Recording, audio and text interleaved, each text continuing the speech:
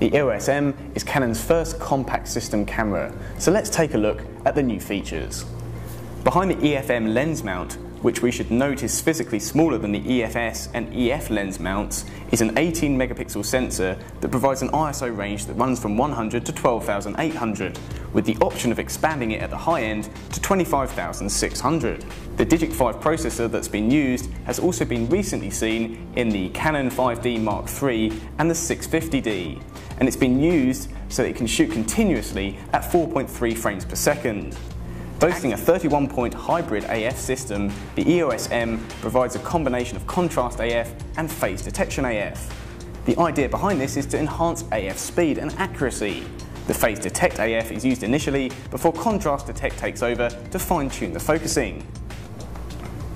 Another feature that's similar to the 650D is the 3-inch Clearview LCD touchscreen. This offers a very impressive 140K dot resolution and supports a multitude of gestures to zoom in and out of your images, as well as scrolling through them. We particularly like the way you can just pinch the screen and just zoom out so you can see all of your images.